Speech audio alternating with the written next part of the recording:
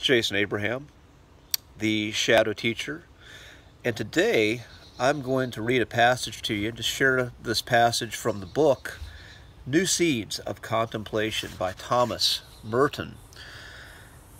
And regardless of your religious beliefs or spiritual practice, I find there's universal truth in this passage I'm going to read. So I'm not going to share any kind of commentary. I'm just going to let the words be there for those who need to receive them, and let the message be what it is for what you need to receive. So here goes.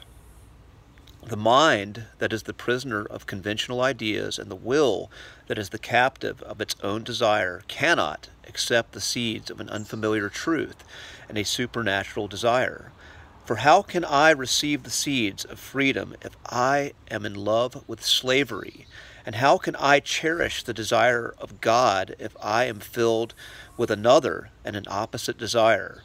God cannot plant his liberty in me because I am a prisoner, and I do not even desire to be free. I love my captivity, and I imprison myself in the desire for the things that I hate, and I have hardened my heart against true love. I must learn, therefore, to let go of the familiar and the usual, and consent to what is new and unknown to me. I must learn to leave myself in order to find myself by yielding to the love of God. If I were looking for God, every event and every moment would sow in my will grains of his life that would spring up one day in a tremendous harvest.